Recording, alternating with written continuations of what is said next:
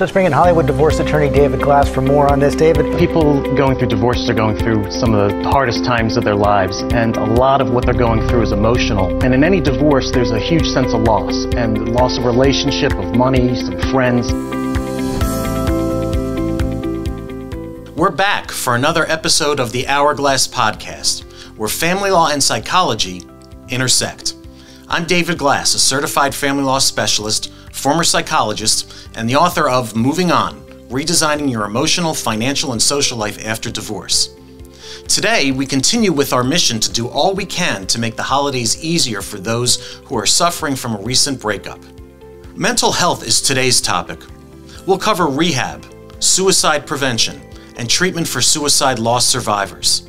We will also offer some discussion on red flags, signals that someone you know might be vulnerable and considering suicide as a remedy to their woes. In that segment, we'll also have a discussion on teen suicide. I first want to say to you, don't feel badly if you feel badly about the holidays. More and more studies reveal that this time of year is the hardest one for all of our recently divorced couples or those going through a breakup. The same holds true for a couple's kids and for a couple's extended family members. They're often caught in the middle, not only for the first holiday season after a breakup, but for years after. In my 25 years of family law, I've yet to see a client who has not had a brush with some sort of mental health issue during the divorce process. Like dealing with death, divorce disturbs the mind's equilibrium and status quo. For some people, it's transitory. For others, it can go on for years. We have some excellent and highly trained experts on the show today to face, head-on, different states of mental health that typically occur during and shortly after a breakup. I tell all of my clients, and I'm telling you, dealing with a mental health issue is nothing to be fearful about or ashamed of. So let's get to it. Marissa Garcia Elpidama, LPD, PsyD, MBA, is a licensed clinical psychologist with the Hazelden Betty Ford Foundation, the nation's leading nonprofit addiction treatment and mental health care organization. She's going to talk about addiction treatment, when someone needs it, when someone sabotages it, and how to reach out for help, whether it's for yourself or someone you know. Based in Los Angeles, she has been a therapist for more than 11 years, treating patients from age 10 to 110. Now set us straight, Marissa. I understand the term rehab is no longer appropriate. So how should we refer to what your center and others like it call it? Treatment center is what Hazelden Betty Ford Foundation is kind of using at the moment, and it kind of works because people don't get sidetracked and know that treatment includes mental health, actually, as well as substance use. Okay, thanks for clearing that up. Now walk us through the signs that will let our viewers or someone he or she knows indicate that they need to check into an addiction treatment center. When social functioning is actually not as what they are supposed to be. An example would be they're forgetting things that they're responsible for, not showing up for appointments, being late for school, or actually not showing up for work is a common thing. And also the way they treat individuals at home. And if you are a loved one, it's important that for the patient, the identified patient, that you are considered a concerned significant other to be able to spot that. Because we have programs right now in Hazelden Betty Ford that we actually train the significant other to help bring in the substance-using person that does not realize that they actually need help or they refuse to actually go in. Right, and the importance of those significant others and family members and social connections. I'm thinking back 35 years, I did my dissertation on people being forced into addiction treatment versus people who went in, quote, voluntarily. And what my research found was that the voluntary people actually had all sorts of coercive pressures to bring them in, whether it was from family or for social contacts or from their employers. And so you're at Betty Ford, your focus on these significant others seems to be right on point.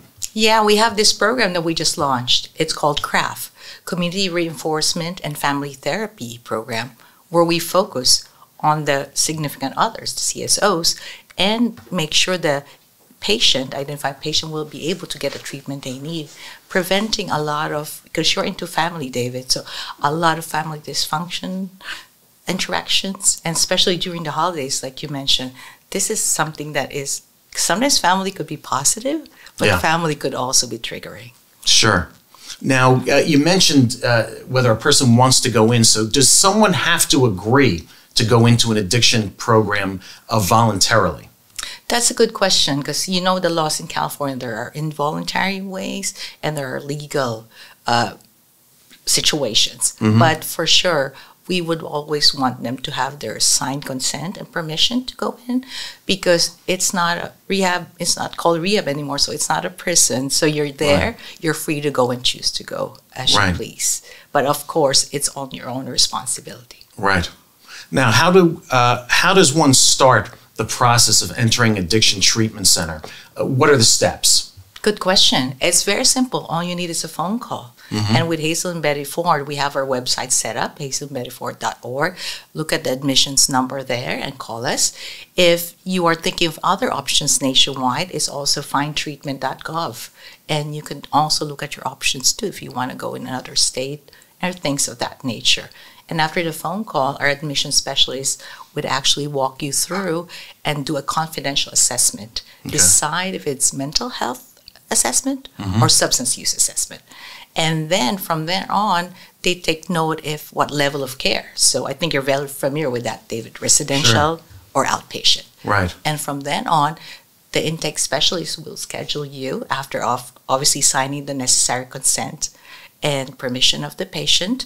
And also we do a lot of research on collateral information, which I think you do that as well in your job. Right, so talking to, to the family, to a healthcare professional. So we have a full picture of what this patient needs. And when they do come in, if it's residential, we have an intake specialist walking through the paperwork and touring the whole facility.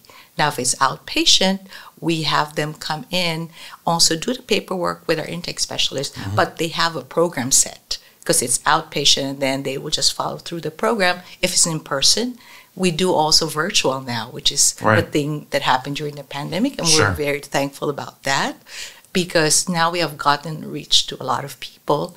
And in my area, the other area is mental health. I reach patients all the way from Northern California, and I'm in here in LA, all the way to the whole part of, SoCal. So it's very much outreaching now, rather.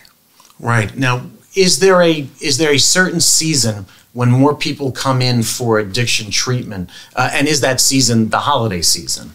It is now, right? Right.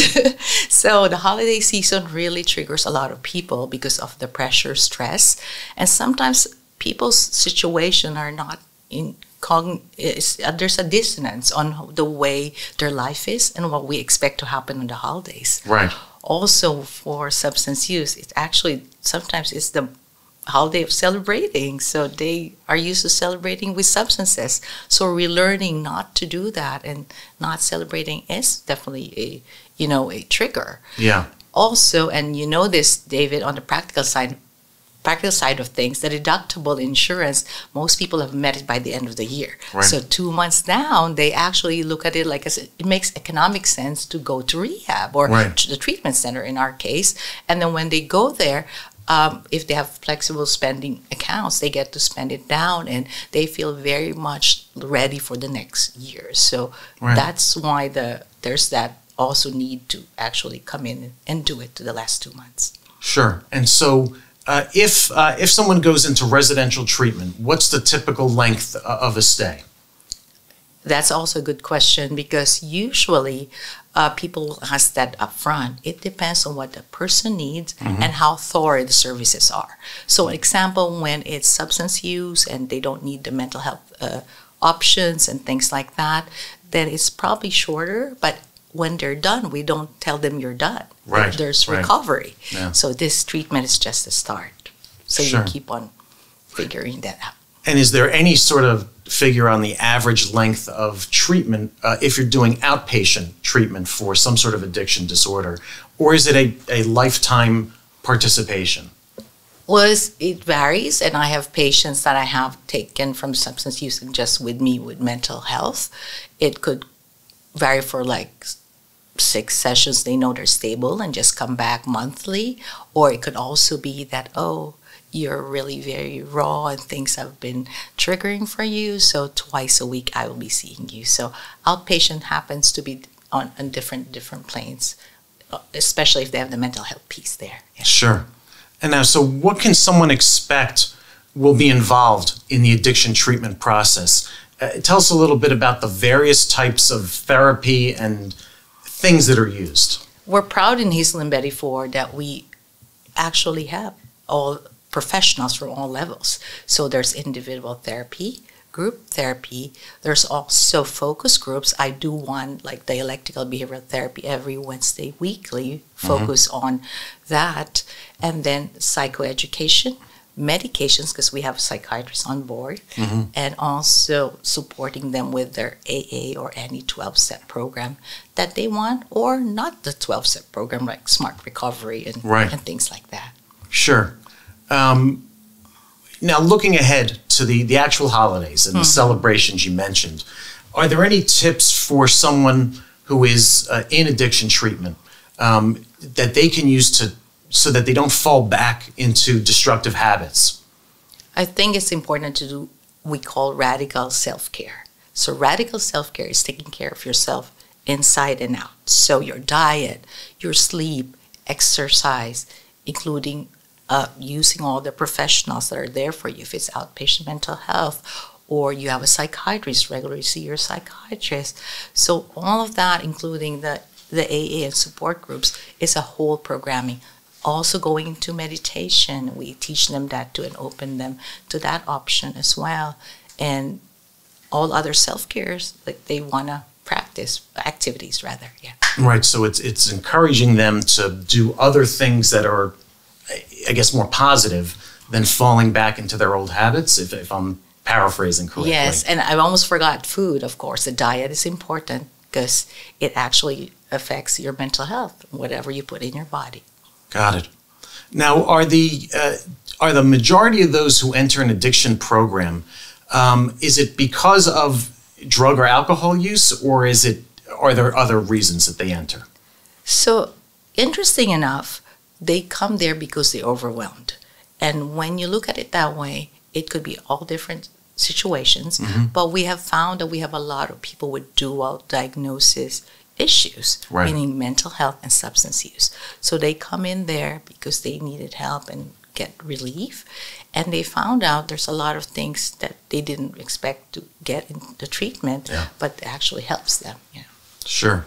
Now, we recently learned of actor Matthew Perry's many failed attempts at addiction treatment or relapses. Is that an unusual case, or is there a high relapse rate for people who are in treatment for addiction? I like you put in the word relapse there, David, because treatment is actually a journey of discovery, and which leads to recovery. And so in his case, he is not succeeding at certain times. It's actually part of the whole thing for you to learn and build up your resilience in your recovery process. And so as long as the person has the internal motivation to try and follow whatever strategies and methodologies we have available, there is no reason they wouldn't succeed eventually. So I applaud him for actually being open with the whole situation. Sure, and it seems to me the willingness to get up and try again seems to be the key part of his story and how he got to being successfully sober. I agree with that, for sure. Is there anything that people would be surprised to learn about addiction treatment that they didn't know? I think one of the things about us, Hazelden Betty Ford, we've been around for 73 years, is this was established because people in recovery felt that healthcare wasn't focusing on them. Yeah. And so for us, we focus on the whole aspects of addiction and healthcare and all, which means your family. We have programs for kids. We have wellness. We have individual populations targeted in different industries. So it's an encompassing kind of approach to dealing with the whole situation. So it's not addiction. Addiction is not drugs. It's actually the people, as our CEO, Dr. Lee, would say. So we want to focus on the people. Right. Okay, and how are the programs at Hazelden Betty Ford any different from other type centers?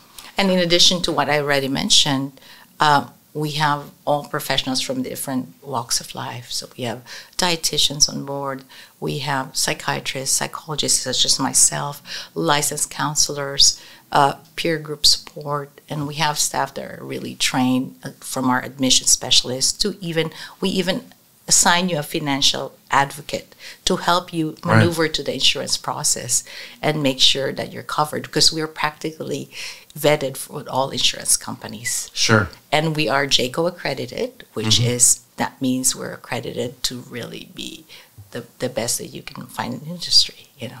Sure. Is there anything else you want our viewers and listeners to know before we sign off?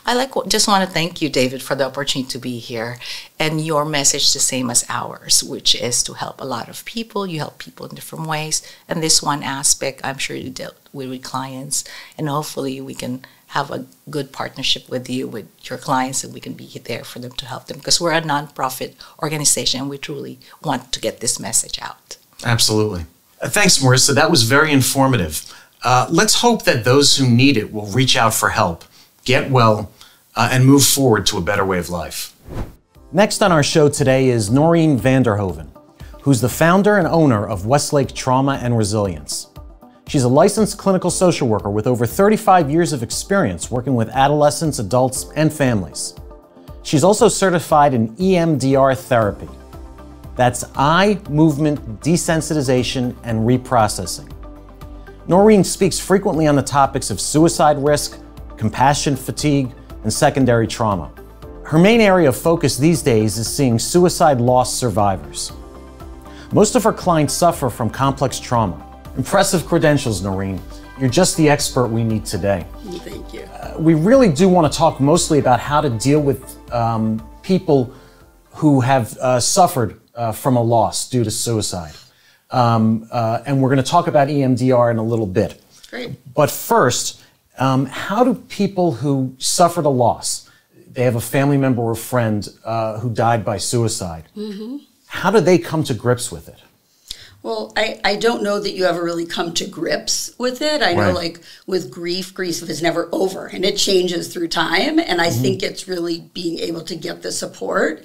One of the ways is through different groups that they have throughout the country, through the United States. And so I think the more that people have that support, whether it be from an individual or from a group, I think that really helps their process.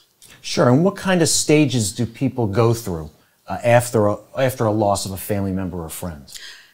Interesting. So years ago, they thought there were all these stages that they had a process. There really aren't any stages. So if you imagine like a ball of yarn all tangled up, and grief is like pulling that yarn through, and there's not really, and so it comes untangled until the end, right? Yeah. So it goes through anger to denial to depression, back to anger to acceptance, it goes all through different stages through over time. It kind of never ends, but it just, like I said, changes. Gotcha. So if someone has suffered the loss of a loved one from suicide, what are some of the coping mechanisms they can put into play to help them deal with it?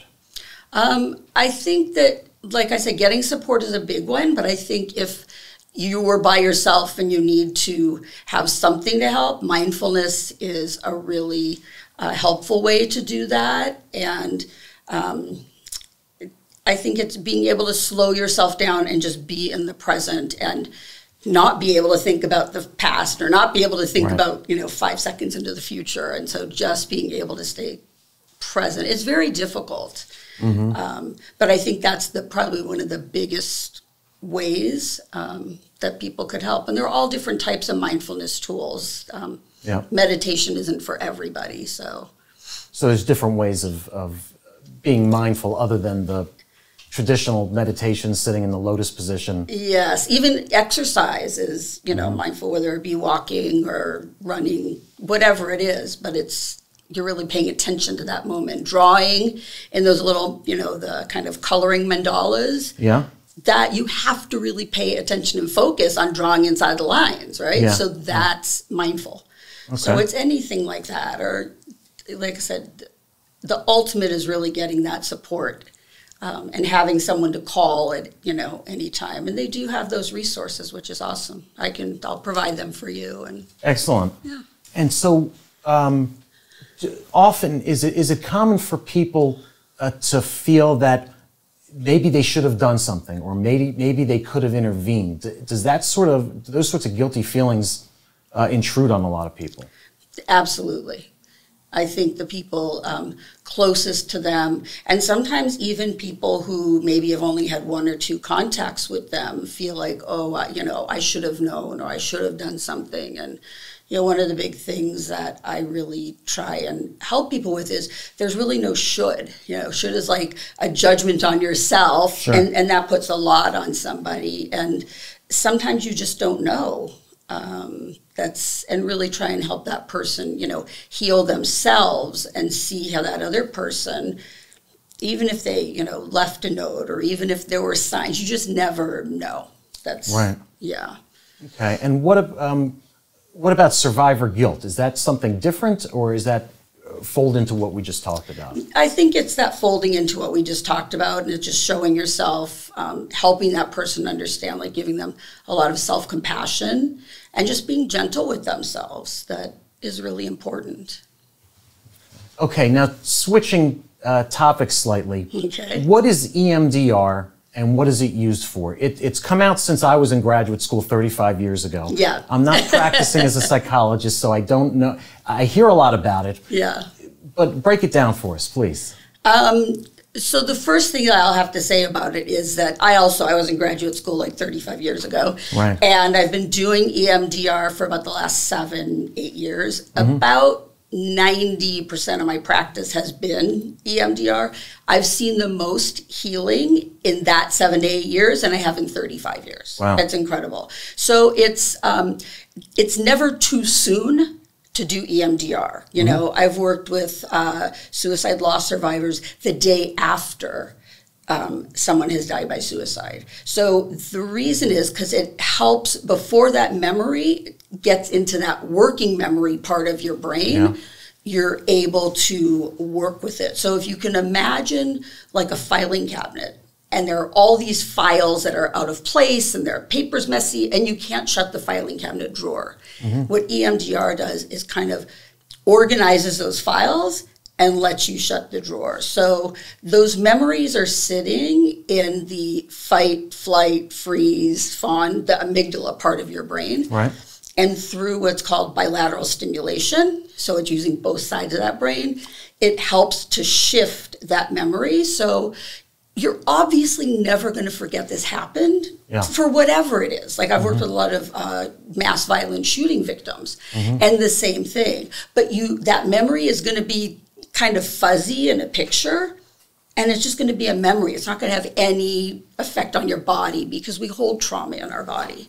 So that's really how it works. Right. And so what does it look like? Is it am I staring into a machine? Am I just talking to you? I really have no idea. Sure. So either it's the how it started was a person moving their hands back and forth, their fingers, and the person is just following the fingers, keeping their eyes straight. So that's the using both sides of your brain with your eyes moving back and forth. Or through COVID, a lot of people used like an app on a screen watching a ball go back and forth, or else you can just tap alternatively back and forth. And that's what I use with my clients during COVID. And that's how they can practice also those kind of coping skills, resources that we talked about. Yeah. And the more you tap, like I really saw a lot of healing during COVID because I think like you're tapping into your nervous system, right? These are like nerves here. So if you do that alternative tapping into your nervous system and you really process that, it helps that healing quicker. And like I said, the sooner the better. There's never too soon. And I think it's with any loss or any trauma or any grief that happens. And so I think people always think, oh, no, it's too soon. And you don't really have to talk a lot, which is the wonderful thing that, after you do like one set of the fingers, we just kind of ask, like, what do you notice? And we ask some other questions, but as we continue to do this, they start to notice it starts to become more and more distant. Wow. But I usually just say, just kind of give me one word to let me know what path you're on, and I can always bring you back to where I need you to be. So it's really people who struggle with some things and don't want to talk about it. It's a wonderful way for them to be able to process that. Yeah, so what actually happens to the nervous system? You've described as a refiling and being able to shut the door. Yeah. But what happens to the nervous system when someone's brain is unable to process a trauma? So the nervous system, it really is very somatic, which means, 'cause like I said, trauma is held in the body.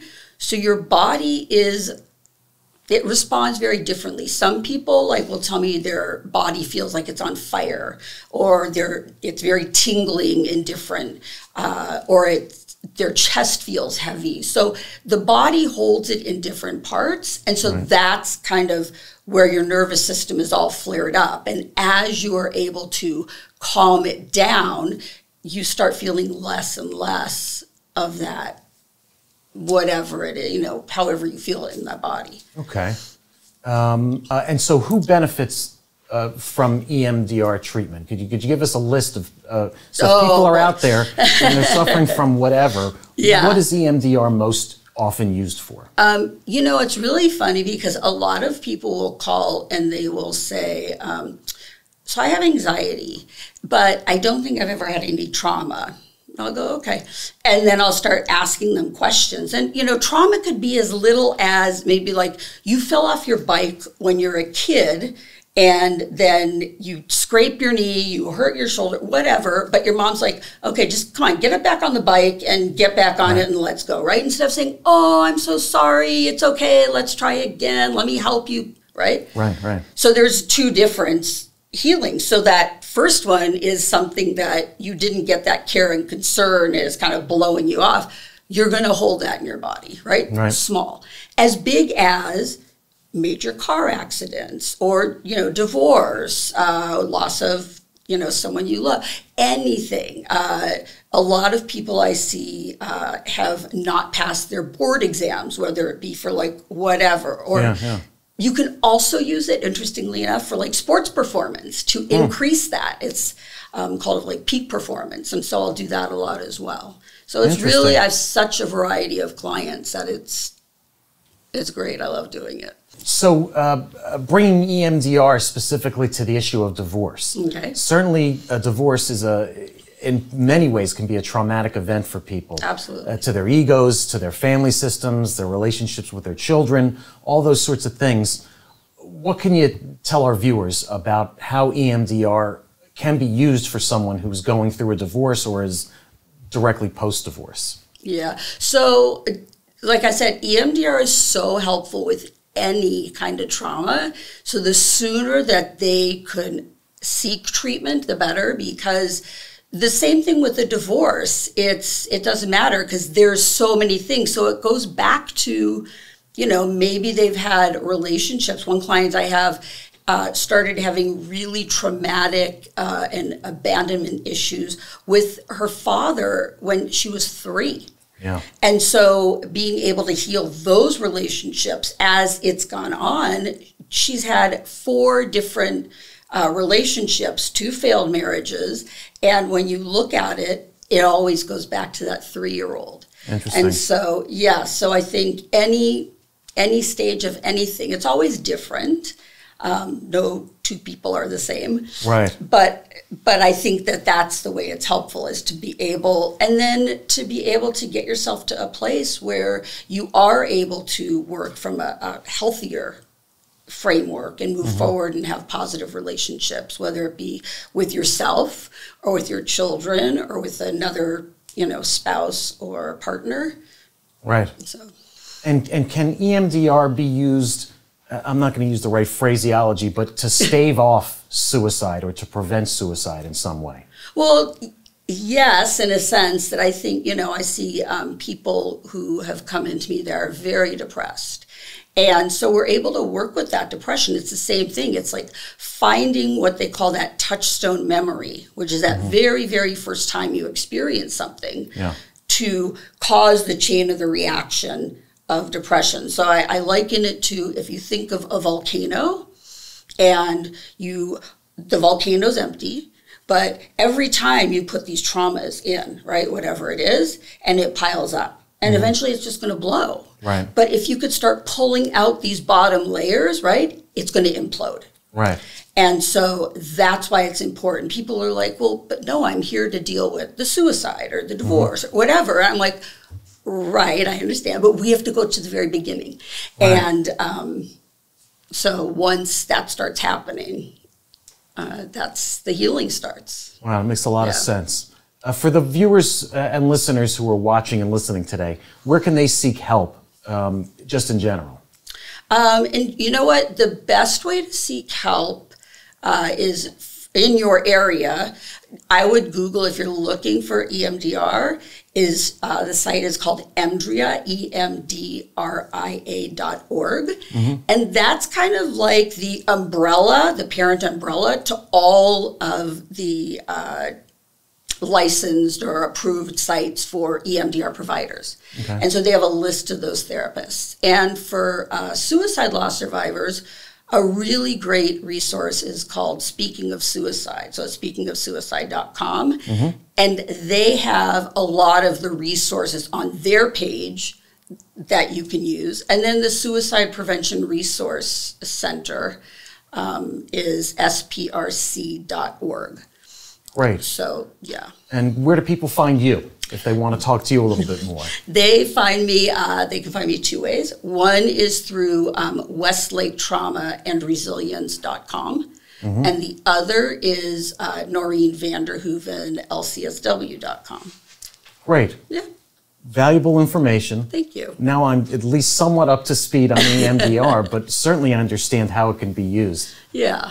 Yeah, it's wonderful. Thanks for coming in today. Absolutely. Thanks for having me. Next up, we have two terrific guests, Cheryl Eskin and Tracy Andrews. Cheryl Karp Eskin, LMFT, is the Senior Director of TeenLine, the global leading teen-to-teen peer support line operated by D.D. Hirsch Mental Health Services, as well as the co-chair of the Los Angeles Suicide Prevention Network. She began her mental health career as a TeenLine listener at the age of 14 and has worked as a licensed marriage and family therapist for more than 20 years. Tracy Andrews is a licensed clinical social worker with the Los Angeles County Department of Mental Health. Her role is a mental health clinical supervisor with the Prevention and Outcomes Division, Family and Community Partnership Unit.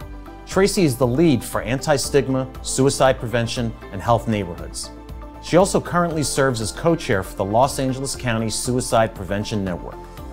The two are here to talk to us about a very important topic, one that is difficult to talk about sometimes: suicide. This time of year, as we already know, our feelings are often exaggerated with nostalgia and sadness. And for those trying to recover from a breakup or get through one, the pain is often unbearable. So then, they think about opting out altogether. Tracy and Cheryl are going to offer us information on how to spot the signs that a person may be considering suicide and how to help them. Let's get right to it, ladies. Here are my questions. What are some of the red flags or signals that you yourself or someone you know is susceptible to suicide? I think the biggest thing we want to look for is a change in behavior, in attitude, in mood, in appearance. Someone who generally is outgoing, who now is isolating, someone who really cared about their appearance, who now is not showering or taking care of themselves. If it's a teenager, someone who cared about grades, who isn't caring anymore, just an abrupt departure in personality makes us always question what's going on with this person. Is a time to definitely check in as well. Hopeless and helpless comments, things like, I wish I weren't here anymore, or right. It just, no one would miss me if I were gone, what's the point, what's the purpose? Those are definitely all things we want to look for and pay attention to. Sure. Is it usually one event that could cause a person to choose suicide, or is it a building up or a confluence of events that converge all at one time? Yeah, there's no one cause for suicide. And I think for a lot of us, we try to figure out that one piece. It was like, it was that breakup. It was that bad grade. It was that argument. It was that fight. It's never that simple. It's not one thing. So if you think of in terms of like playing Jenga, when you're playing the game, right? Yeah. You're taking pieces, but you're making the foundation a little bit unsturdy, right? But you're still intact. And then you get to that last piece and it breaks and it all falls.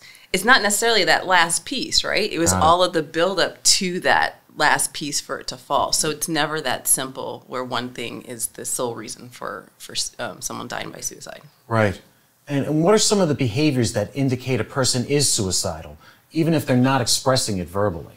I mean, going back to what I said before, just a change in who they used to be, the comments that they might make, isolating a lot more, not planning for the future, potentially giving away possessions, or even writing wills. Sometimes we see things like writing or talking or even posting about death, or on social media or to friends, and dropping. We do know a lot of the times it's hard. A lot of times people who do die by suicide or attempt suicide do leave warning signs. We just need to know what to look. We do need to know what to look for. Sure.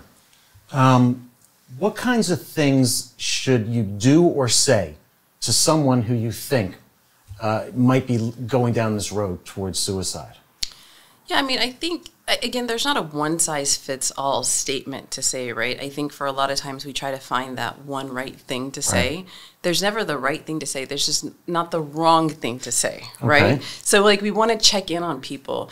One of the things we also have to remember is our relationship with people. It's about communicating all of the time. And so one of the things we want to ask, like, how are you doing? But we also want to get directly to those questions if we're starting to see significant change in somebody. Sure. So we can start it by saying, if we're more comfortable with saying something like, you know, are you feeling okay? And a lot of times you'll hear people say, do you want to hurt yourself? That's not the same thing as asking somebody if they want to die. There's a big difference between asking somebody if they want to hurt themselves and if they want to die by suicide. Sure. But if you are more comfortable with starting with, you know, do you want to hurt yourself? Have you been thinking about things? And then you build your way up to actually asking the question, have you been thinking about dying? Have you been thinking about wanting to die? We have to be able to ask those straightforward questions. And sometimes, for some of us, it's easier to ask that straightforward question, and sometimes for some of us, we need to ask a couple of questions before we can get comfortable. Right. The point is that we have to be comfortable asking the question, because the person that we're talking to is gonna pick up on if we're comfortable or not. Sure. And so, if we say something like, "You don't want to die, right?" You're not thinking about suicide, right? We've already stopped that conversation from happening, and so we have to just be very mindful of what we want to ask. Are we able to hear it? Are we prepared for it? And maybe we're not that person to ask. Right. And so also being able to understand in that relationship, you know, am I the right person to ask this question? Sure. And at any point, should you start asking, you know, have you considered how you might try to harm yourself? Have you thought about how you would try to kill yourself? Yeah.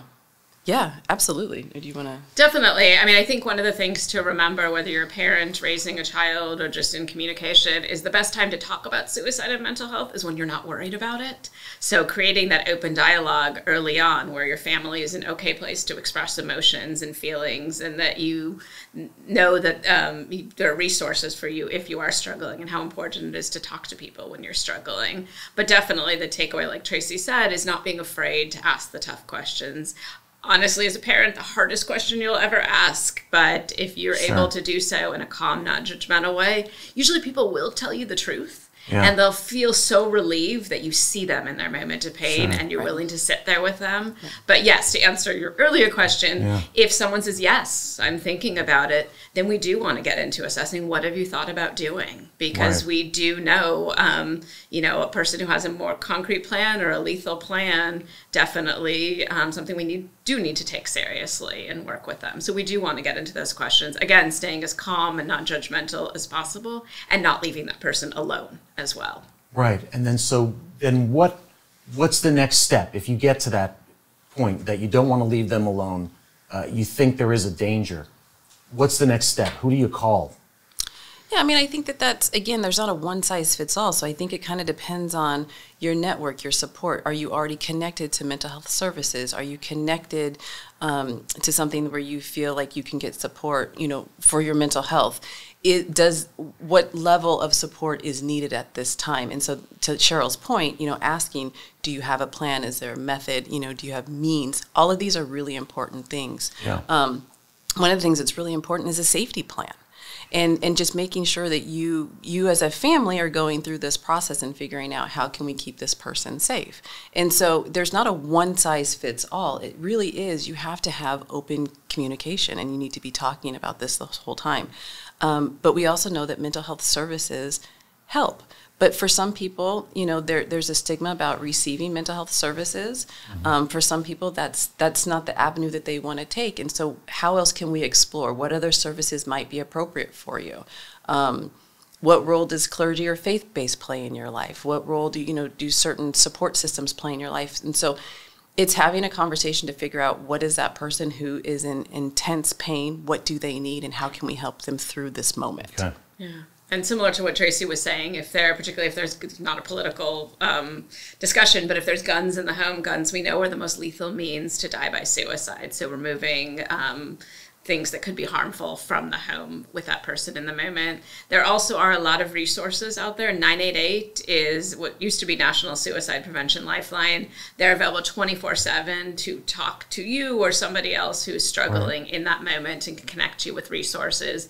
Teen Line, where I'm from, is a teen-to-teen resource. So if it's a teen who's struggling, that's 6 to 10 every night to talk to someone to get them connected to other help. There's also, emergency rooms and psychiatric facilities if it feels like this person isn't safe in the moment. But also agreeing with Tracy that, figuring out what works for that person in the moment. But taking it seriously is really what we want to think about exploring. Also asking questions like, have they attempted before? Because that's an important thing to know. A lot of times, that's the biggest predictor of someone attempting again, is if they've attempted before. And there's a lot of people who do attempt who don't go on to attempt again or die by suicide. But there's many who do, and, they didn't get the help they needed. Now this time they're going to try harder, for lack of a better word, and do something that really is harmful. And I would just add to what Cheryl is saying, that the resources, the warm lines are fantastic. And so, Department of Mental Health has a warm line that you can call in, and you can talk to a trained listener who can just provide support. They're not a crisis line, but they're a warm line just if you need support. But 988 is fantastic because not only are they a warm line, but they're also a crisis line. Yes. You don't have to be in crisis to reach out to a warm line. You don't even have to be in crisis to reach out to 988. So there are services that are less invasive and less intense to start off. But there's also texting that's available. 741-741. If you text help to 741-741, that's a great resource. And so, again, it's figuring out what does that person connect to. Would they rather talk to somebody, or would they rather text with somebody? And sometimes texting is a little less invasive at first, and then maybe they move on to talking to someone. Yeah. And that could be the step towards, going into mental health services to actually start talking with a therapist. Yeah. It seems like the option of having a warm line, of not having to call in the police and the ambulance and the psychiatric hospital into the situation, that's something that people maybe don't know about and could be using. Yeah, so we have a couple of options that Cheryl had mentioned. So we have the DMH warm line at 1-800-854-7771, and you get to talk to trained listeners. It's a warm line, so it's not treated as a crisis line like 988 is a crisis line. However, it is also a warm line. So you have options as far as picking up the phone and talking to trained professionals that can listen to you and just have a conversation with you. And if calling by phone doesn't work, we also have texting options. You could also text home to 741-741, and there you're not talking to someone on the phone, but you're able to text them. So if that feels more comfortable in that moment, you can do that. Right. Now, is there a time of year that suicide is more prevalent? Is it before the holidays, after the holidays, or is it just something you have to look out for? Yeah, what we see, it's a lot of people think that suicides spike in the holiday season. That actually is generally a myth. Oh. Generally, the holiday season is a time of connectedness and a time of, coming together. Obviously, not everybody has that connectedness and coming together. So people are struggling. It can definitely be a struggle. It also, though, in some ways takes a measure of energy to choose to die by suicide. In the winter months, when everything's kind of slow and calm, there might not be that, it might not be that high a need. We usually see suicide spike in the spring. when the weather starts to change and your internal mood doesn't necessarily match the external environment. So we do see that. Adults, it also could be related to tax time, other times of year. What we do see, interestingly, in teens, psychiatric hospitalizations spike in September generally, which is the back to school time. So, and that's not necessarily deaths by suicide, but we do see that's a time of year for teens to really be, to really be struggling. So any time of year, we need to keep track of our loved ones and people in our life and be concerned. But we usually do see the spike in the spring. Okay, so and you mentioned teens. So how can you tell when a teen might be at risk of attempting suicide? I've raised 2 daughters who are now off on their own. And I remember they didn't talk to me a lot as teenagers. So how do you deal with a teen that you think might be at risk? Yeah, I mean, that's difficult. Obviously, teens can be, by nature of being teens, can be moody and temperamental and self-centered and all those things that, are hard and not always want to talk to their parents. And that was going back to earlier, just saying, creating that open dialogue in your home, that you do talk about mental health, you do talk about things going on in the world and in their peer group and in their friends, and knowing that your home is a safe space for them to come to and to be there with you. Tracy and I were also talking about doing, fun things with your kids. It doesn't always have to be this, like, how are you doing? Check-in, pressured discussion. Car rides are often a great time for conversation because you're not looking at one another or participating in activities that they like to do, even if they aren't your preferred activities. Those can be a great way some of those conversations come up naturally in that. Also, I think with teens, that unconditional love piece, it's hard to be a teen, and reminding them, you as a parent don't always have to like their actions or even them at that very moment, but you do have their back and you are going to be there for them. Keeping in touch with who their friends are, teachers, creating a support village. And if you're not the person they feel comfortable talking to, making sure there's someone in their life that they are comfortable, whether it's an aunt or a close family friend, someone of that sort. Sure, all that makes sense. Are there talking points you can offer in terms of trying to soothe a troubled teen who might be grappling with thoughts of suicide? No, go ahead. What we hear most, and I have 2 teens of my own, what we hear most from teens is that parents don't listen. Right. We just want to fix. We want to tell them what to do. We want to, don't feel that way. It's not that big a deal. And when you're a teen, it is a really big deal. Right. And when someone's telling you not to feel that way, that doesn't work. When someone tells you to relax, do you relax? No. It just usually annoys you, or maybe that's me. But so I think being able to sit and listen and not jumping in so much to fix, just, I'm here for you, I'm with you in this, and even asking them, what do you need from me right now? Right. Do you want me to listen to you? Do you want me to give a suggestion? Sometimes if your teen will let you hug them, sometimes physical comfort can also be just healing, just healing as well. So I know you had stuff to add. So no, it's along the same lines as just connecting, and I think we talked about it, Cheryl and I talked about it before, like, when you're a new parent and you have this baby, right? And you're so, even if like the first child, right? It's like everything is like, oh my gosh, and every step of the way, right? And that second child comes along, you're like, okay, I got this. I feel better. I feel a little bit better. And we tend to think like as they get older, we can kind of back off a little bit. And what we're seeing is like, no, kids really want us to still be connected. And so we have to figure out through that journey of how to stay connected and making sure that it's a genuine connection. And that we also have to kind of change as our kid is changing. So we might have loved Disneyland, at age 7, but maybe now we're really into sports. And so making sure that we don't stay as parents kind of stuck in the thing that maybe we felt connected to as they were little, but also finding ways to stay connected as they get older. Because it makes it a little bit harder when we start to see our kids slipping away or we see distinct changes in them. And we want them to just accept that we're asking them a question and to give it to us. But now they're a little bit guarded. And so now we have to figure out how to connect with them.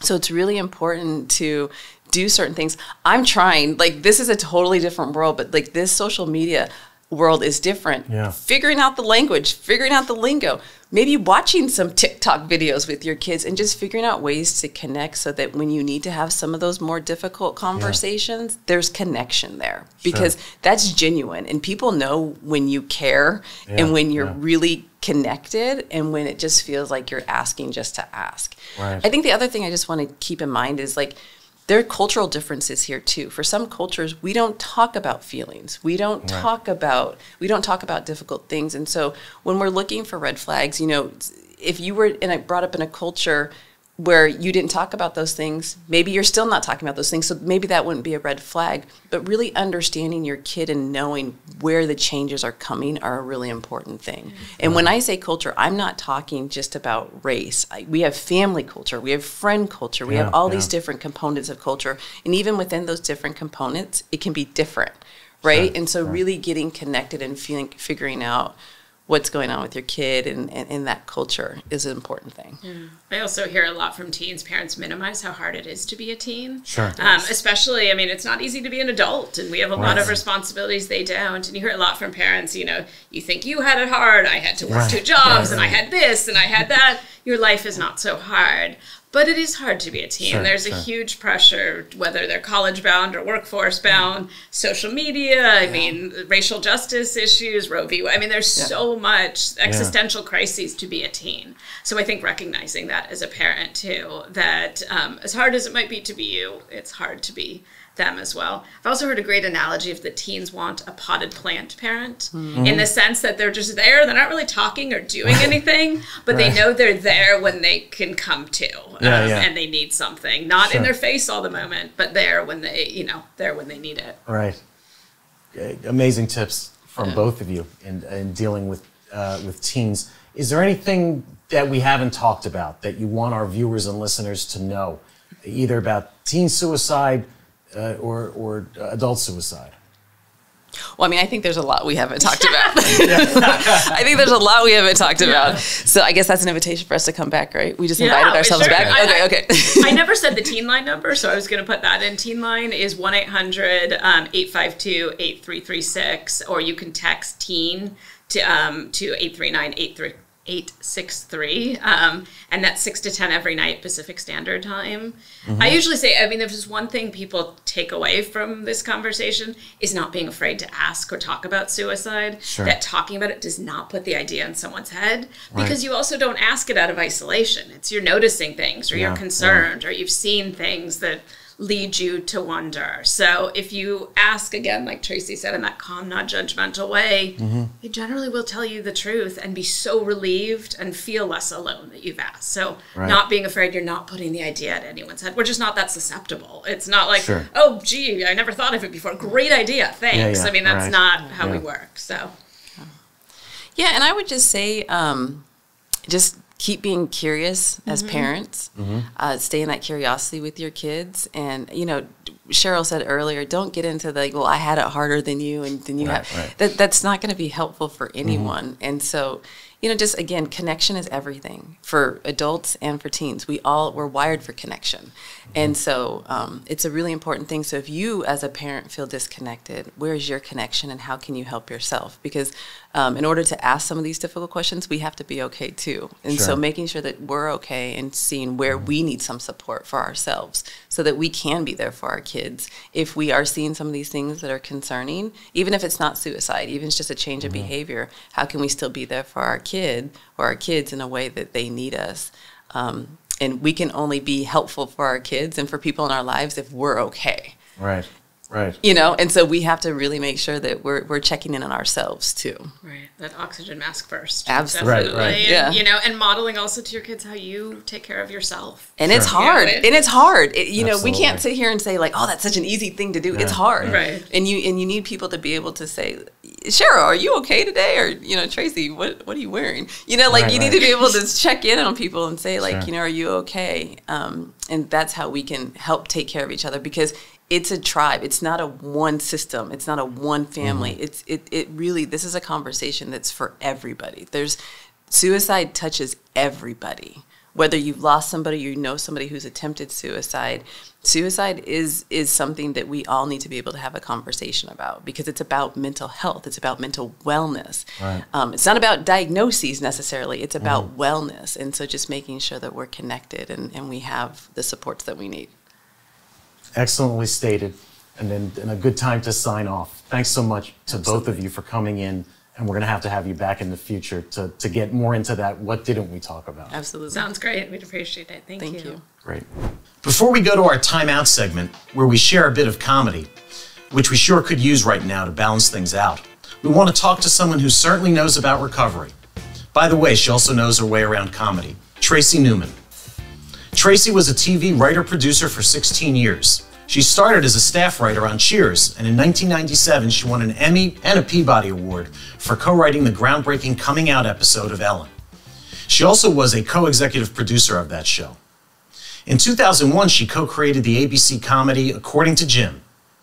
Playing guitar since she was 14, she is now a full-time singer-songwriter. Not long ago, she started Run Along Home, a company that focuses on age-appropriate lyrics for very young children. Tracy also has several CDs for grown-ups, too, and performs concerts all over the Southland. Today, Tracy has not only agreed to talk to us about her own addiction treatment experience, but she's also agreed to share one of her comedic songs. In fact, she's going to perform it right here on the Hourglass during our timeout segment. But first, thanks, Tracy, for being on the show with us today. Oh, it's my pleasure. This is a pretty cool setup. Yeah, not too bad, right? Not too bad. So, I understand that you were at one point in addiction treatment, which at that point was called Rehab. Yes, it was still called Rehab, and I don't know if I can ever change. Okay, but what was your story? How did you end up in an inpatient treatment center for? Well, it was drug opioids addiction? First of all, which I went to Passages, which is more alcohol than anything else, and so I was kind of the loner there. Right. But I had a lower back, like a slip disc kind of thing, which is a pretty popular reason to put people on opioids at the time. And this was about 10 years ago. And I started taking them then, and then I'd go off of them, and then I'd go back on. And, there's never been a way to get people off of those, really. Right. You just do it yourself. But if you end up being on them for a long time, you can't get off. Because right. the symptoms of getting off of opioids, you're annoyed, you get a runny nose, your eyes are running, yeah. you're sneezing all the time, you're I don't know, and you're agitated all the time. It's too many things, and where if I just take a little bit of Vicodin, sure, I don't go through all that, especially if you have a gig or you have so for a long time I was just taking a little bit, kind of as needed. Yeah. And I could still get them prescribed. But then about 2017 or so, I couldn't get them anywhere. Mm-hmm. So I actually started I had a boyfriend who had a dealer. This is way too much information. Anyway, he had a dealer, and I was actually buying, and I was seeing how much money I was spending on this. Sure. And I did it for 4 years, and I was only up to, people who know this drug, 40 milligrams a day is what I took. Mm-hmm. That's not that much. Right. But if you're going to do it every day, you need a supply. Yeah. So not only was it starting to get expensive for me, and and because they would increase the value, mm-hmm. It got to be real expensive, especially when it started to be impossible to get it. Sure. So then what I noticed was, I'm going to be very graphic, but constipation mm-hmm. is a problem for everybody anyway with a lot of things, but especially with opioids. Right. And so what it can do, though, if you're taking it regularly, is it can sort of stop the peristalsis in your... So mm-hmm. I suddenly stopped going to the bathroom. Right. And I thought, this will, so 5 days, 10 days, wow. 14 days. Finally, I told my daughter. Mm-hmm. And she didn't know about any of this, and she freaked out. And she's the one that, she got a doctor to put to give me the stuff you take when you're going to have a colonoscopy, right. Which didn't work right away. So we thought maybe there's a block. I mean, it got scary. Yeah. And she said, "Do you want to go to rehab?" And she said she found this place in Malibu. It was very expensive. Sure. I'm not going to say how much because I'm embarrassed. Of all the things I'm embarrassed about, that's what I'm embarrassed about the most. And I went for 30 days. And really, they cleaned me out in 2 days. I mean, I was off that drug in 2 days. I was so scared to ever take it again. But the first 2 days, I don't even remember. I mean, mm-hmm. they give you so much stuff, not only to go to the bathroom, but... Right. They know how to get you off the beginnings of of withdrawal. Right. And then I just went through, I didn't take Suboxone or anything. I just went through 30 days of kind of finding out when I would feel like really taking it, you know, and when I was fine without it, and doing, you know, physical exercise and I mean, the Passages, people laugh about that place because it's been on Sure. in TV shows and stuff, but it's the staff is amazing. The food, imagine you've heard about the food. Yeah, Maybe you've even tasted it if you've visited anybody there. It's the best food probably in town, other than Jones on Third. And no, it's a remarkable chefs. And so I was kind of enjoying it after a while. I was enjoying the setting. Yeah. And the people there, some of them have been, this is their 10th, 12th time. Sure. And once you know how much Passages cost, Yeah, you add it up real quick in your head. you can't believe it. Yeah. You just can't believe it. And so I met some people that I stuck with. After I left, I stayed friends with them sort of through texting, and then that kind of drifted away. Because it's like going through war Right. together. You know, you a lot of times you don't end up with those people in the long run. Right. So that's kind of my story. And now it's been a year. It hasn't been hard for me, except for certain times of the day I'll find myself thinking, oh, this is one of the reasons I was taking it regularly. You know, and the pain, by the way, I had a back operation, didn't need it anymore. Right. I just couldn't get off it. Yeah, yeah. So Wow. So, I mean, you talked about so many things that come up in addiction.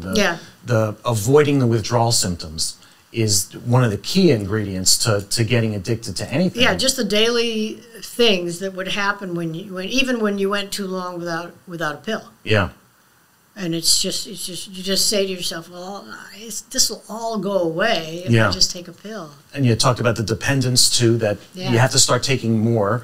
And then Yeah, but I didn't take more. I mean, that's the thing is I really, I hate to say this, but I kind of only quit because of what I found out it was really doing to my intestines. Right. I don't know if I would have quit, other than the fact that I was getting it illegally and paying a lot of money. paying a lot of money. I probably would have quit. Right. And it was a drag dealing with the dealer and stuff. I hated all of that. Right. I hated it. Yeah. And was embarrassed. You know. And then you also hit upon the idea that when you go into a residential treatment center, the first thing they do is detox you. That was those first 2 days where you don't remember anything. Yeah. They're just getting it out of your system. Yes. And then they try and teach you new ways of behaving. Right, and then you're having to deal with why you really took it, because it's not just the pain, obviously. Right. You know. And, you know, they say at Passages there it's based on the opposite of addiction is connection. And I had found myself pulling away from, not my family, but from hanging out with friends and even doing gigs, you know, singing gigs. I was just doing it, of course, over this last, you know, COVID hit in 2020, and I was already isolated. So when I went into rehab, you know, at the end of last year, it was still an isolation period. So it was interesting to me that at Passages, they didn't require masks. Right.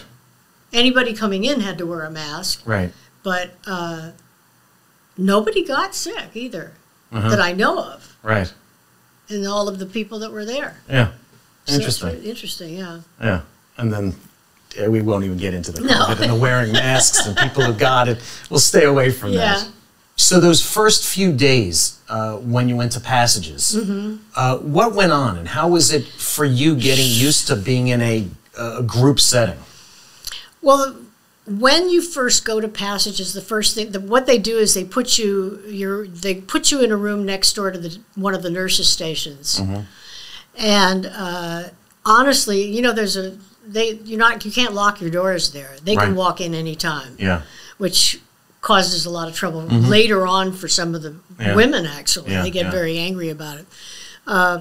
But when you're first there, it's a good thing, because I don't remember, I know they gave me a lot of pills, you know, stuff to clean my system out, and also related to addiction. You know, I mean, addiction seems to me at this point to be the least of it. With opioids, it was clear my intestines. Right.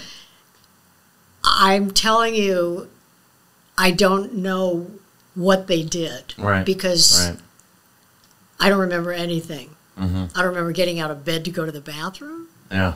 But I must have. Right. You know, I don't know. I mean, they put you out. Right. So that you don't have to live through the very beginning of withdrawal. Sure, that makes sense. And you know, because I was only taking 4 pills a day. Right. I know this only, yeah. I don't think it was such a big physical addiction that they had to deal with it. Mm-hmm. You know, yes, after the second day of it or the third day of it, my eyes were watering, my nose was running, my mouth was dry. I was, you know, I mean, there were so many physical things that I would love to have taken a pill to get rid of. Sure. And they give you, it starts with an A. It's not Ambien. Ativan. Ativan. Yeah. Is that right? Anti-anxiety medication? Yeah, they give you that, and in fact, that's their barometer. If you're somebody that's not on Suboxone or any of those things, or methadone, I guess. Yeah. You take usually about 4 of those a day, or 4 at one time even, mm-hmm. and then once they start weaning you off of that, you know, there are stages or levels of being in rehab. Yeah. There's the people that can't go out of the place. Right. They don't let you out. But you can go out if you're not taking that anymore. Right. So I quickly got off of everything, you know. Right. And still never left the place. Right. I didn't see a reason to leave, actually. Right. Certainly not for food. Yeah, that makes sense. So where can people find you? Where are you performing next? I just did some shows with a group of other songwriters. So I'm only doing maybe 4 or 5 songs in the shows, but it's kind of all I feel like doing right now. Yeah. And we all have fan bases, myself and each person in the group. So we're going to be at McCabe's which is in Santa Monica, McCabe's Guitar Shop. On February 26th, which is a Sunday night. Mm-hmm. So I think that's my next thing. Great. You know. All right. And so can we convince you to do a song here with us today? Oh, my goodness. Yes. All right. Let's get you set up. Okay. All right, then. Our Timeout comedy segment today will feature Tracy Newman. What are you going to sing to us? Well, I'm going to sing, I don't want to tell you the name of it because that'll kind of ruin it. Okay. Okay? But it's apropos of what we've been talking about, I guess.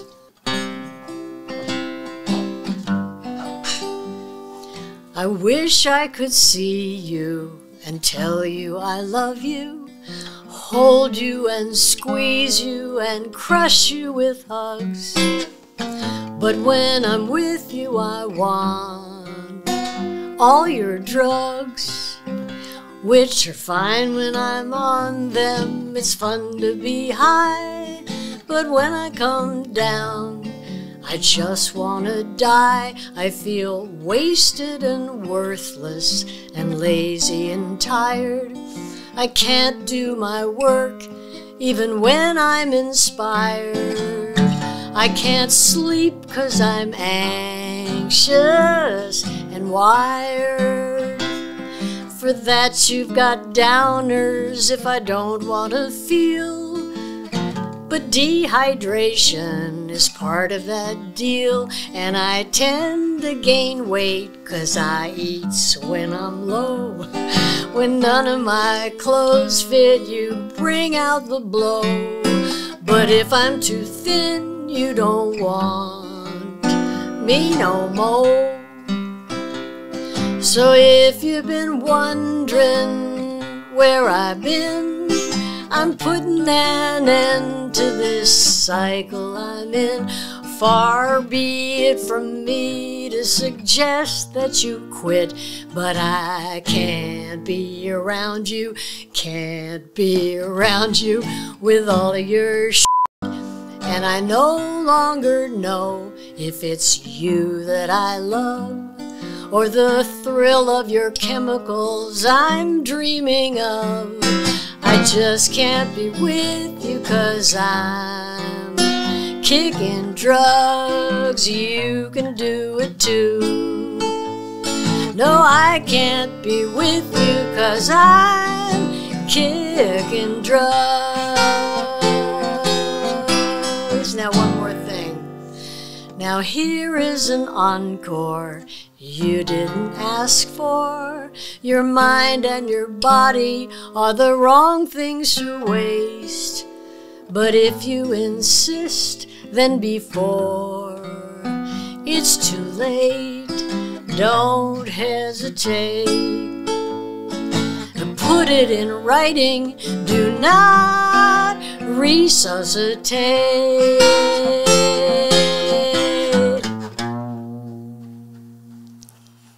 Amazing. Loved it. Nice to know we can poke a little fun on a show like today's. Yeah. And we definitely need some comedic relief from time to time. Yeah. As tough as things are, if we stand back for a moment and laugh, it really helps.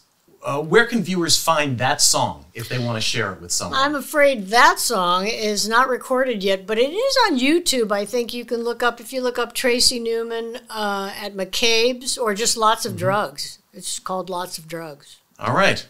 Great. And where can they find out more about your CDs and Run Along Home? All of my CDs are on, if you just ask Alexa and Siri.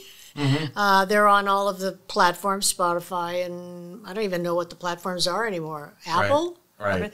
And if you want the adult stuff, the grown-up stuff, it's Tracy Newman and the Reinforcements. I'm sorry to lay that on you, but if you just say Tracy Newman, you're going to get children's songs. Thanks so much for coming in. Thank you. It's been a pleasure. For now, on a more serious note, pardon the pun, I'd like to close out this episode with lyrics like I always do, with another song suggestion that keeps you conscious of time. It's an old song by Simon and Garfunkel, A Hazy Shade of Winter. It's a song about life. One reviewer said in explaining the intent behind it, quote, "Whether it's the end of your 20s, the collapse of a long-term relationship, or you've made the choice to leave one job for another, it's a song about reflecting on your life up to a point.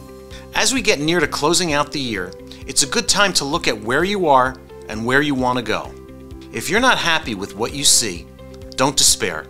Don't get stuck. Instead, simply reflect." Now, as the song goes, time, time, time. See what's become of me. No pressure, though. Just assess. There's another key lyric that follows that thought. Seasons change with the scenery. Weave in time in a tapestry. The overriding message, then, is that your life is a unique tapestry. Metaphorically, every mile you travel is one more interesting adventure along life's journey. Think of the new year as yet another destination with the opportunity to add a new piece to your colorful tapestry, which, by the way, is unlike anyone else's. And don't forget, give yourself 2 positives for every negative.